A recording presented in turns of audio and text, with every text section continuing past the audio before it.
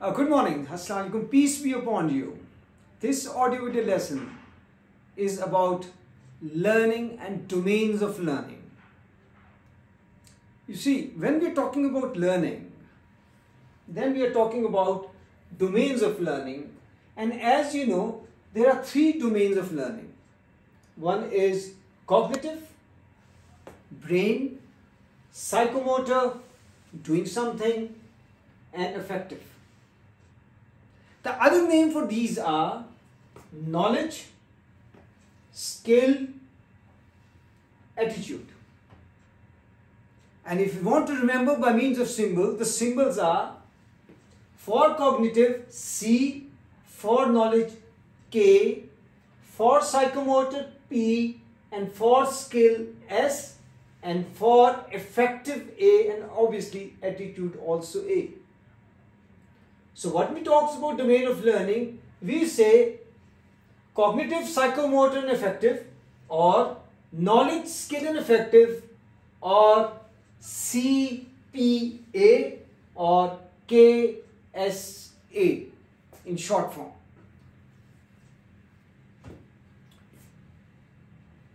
The knowledge or cognitive domain of learning, it is the information in mind. And one cannot see into the mind.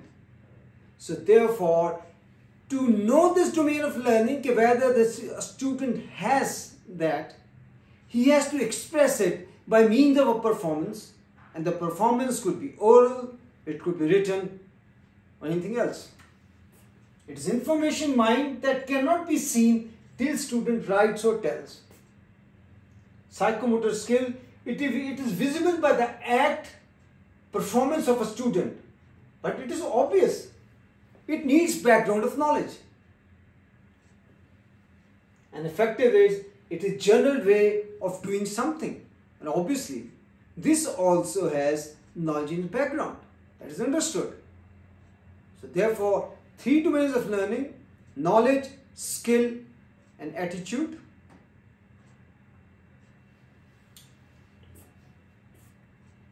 Out of all these, possibly the most important and most widely read and discussed is the cognitive domain of learning.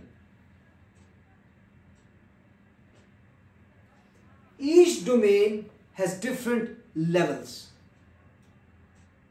For example, if we talk about knowledge, then or cognition domain, initially a student or a person may only read and memorize it without even understanding. Then he may be able to understand it and comprehend it. Then it is different thing, understanding and comprehending it and then applying it in a real context.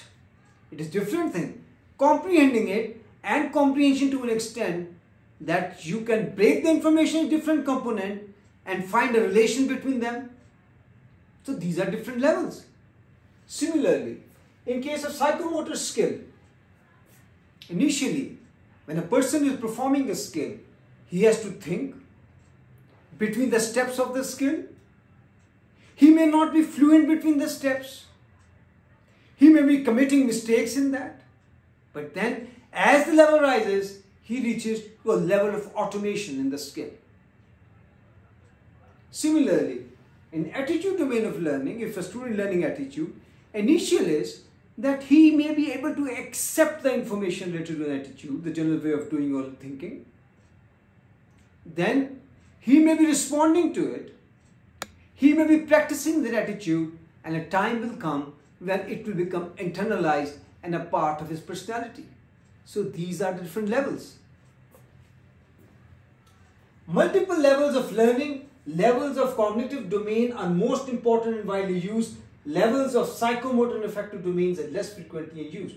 So therefore, when we are talking about curriculum and teaching and learning, the levels which are widely used and discussed are of the cognition, and the levels of psychomotor and affective domains are comparatively less used. There are two very important classification which describes the levels. One is Benjamin Bloom's, called Bloom's taxonomy, which has 6 levels of learning. Very famous Bloom's taxonomy.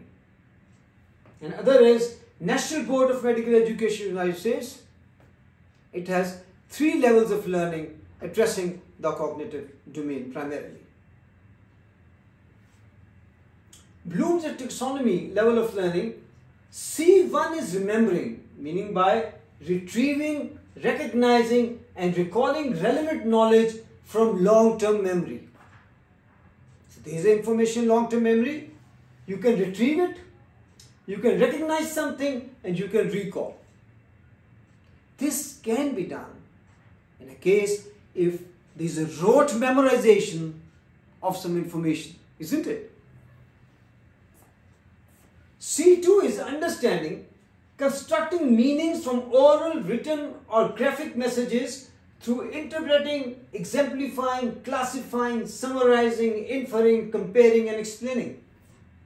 So therefore, if somebody has information and one can comprehend it, then that is a C2 level. C3 is applying, carrying out or using a procedure for executing or implementing what has been understood. That is application. Above that, C4 is analyzing, breaking material into constituent parts, determining how the parts relate to one another and to an overall structure or purpose through differentiating, organizing, attributing. As you see, the levels of the domains of learning of knowledge are being elevated. After that is evaluation getting, making judgment based on criteria and standards through checking and critiquing. And C6 is creating, putting elements together to form a coherent, functional whole, reorganizing elements into newer pattern or structure through generation, planning and producing. If simply talking what Bloom is talking about, at the lowest level, C1 level, it is simply learning the things by way of rote memorization without understanding, just recalling. And C2 level, one tends to comprehend it, one can understand it, what is written. And at C3 level means one is able to apply what has been comprehended and understood. And beyond that level, when you're able to, there is an information and there are a lot of information in something and you are able to divide the information into individual packets and you can correlate among them, you can differentiate among them, you can analyze them, and then from this you can get new thoughts and judgments. This is basically what it is talking about. Is it pretty confusing? Now if I tell you, okay, what you are teaching to the student is a C1, C2, C3, C4, C5, C6, what it is. Now if you are checking, so this question is of which level? C1, C2, C3, C4, C6? According to Bloom's taxonomy, it is very confusing. This is practically what we see. In order to simplify it, National Board of Medical USA gives 3 levels of learning. C1 is recall, C2 is comprehension, C3 is problem solving. So recall entails recall of facts and figures. The student is able to recall the rote memory. Very easy to understand. C2 is, it involves obviously recall, understanding of a single piece of information or decision about a single piece of information. So you have a piece of information, you can comprehend and understand it, or you have a single piece of information and from that single vision you can reach to a decision. And obviously then above that is everything is problem solving. So therefore, if you talk about Bloom's taxonomy, then some or the other, C4, C5, C6, they all fall in problem solving. Even C3 of Bloom's falls in the problem solving, or we can say it definitely touches the problem solving.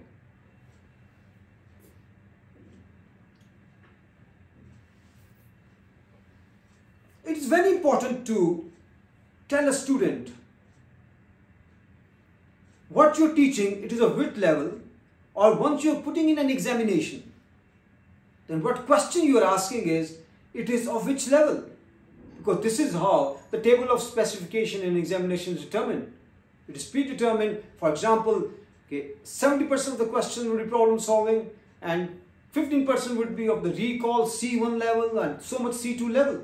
It's TOS. So you have to make questions accordingly. Similarly, if you are promoting problem solving, then the learning outcomes or the learning objective which you are making in the lesson, then they should also reflect the problem solving or application. So therefore, you have to write. So once you have to write, you have to use words or verbs. Because the meaning of this word and verbs is going to tell you at a glance, this learning objective is of C1, C2, C3 level, or a psychomotor level, or attitude domain of learning, or psychomotor domain of learning. Not only this thing, according to TOS, you will be knowing that this question is assessing the psychomotor domain of learning, or the attitude domain of learning, or cognitive domain of learning, or it is assessing more than one domain of learning, which usually it is, then what is the percentage of each? So, it is a verb and a noun that describe the performance, domain of learning and level of domain of learning. This is the significance of word in learning outcome or instruction objective statement. As you know, this usually written, by the end of this course, the students will be able to do this. So, able to do is a verb or a word. Let me give you an example. For C1, list, enumerate, define, identify, etc. These are the words which talk about C1. Describe, explain, illustrate, interpret, that explains C2. For problem solving, diagnose, manage, implement, use a method, differentiate, implement. If these words are coming in a question, then obviously C3 level of the student is being assessed. And if these words are coming in learning objectives, then it means that C3 level of the knowledge domain of learning is being taught. Or with these words you determine that you are checking a psychomotor domain of learning or you are teaching a psychomotor domain of learning. Same is with affective attitude. For example, for psychomotor, demonstrate, show. For affective attitude, identify, rate, rank as belief, opinion, enjoyable, etc. This is just to give you an example of learning outcomes. So therefore, the types of learning outcome instruction objectives, they relate to the learning in cognitive, psychomotor, affective domains of learning, and their knowledge objectives, psychomotor and affective objectives. I hope this session helps you in learning. Have a good day, enjoy the life, and continue smiling ever. Bye-bye.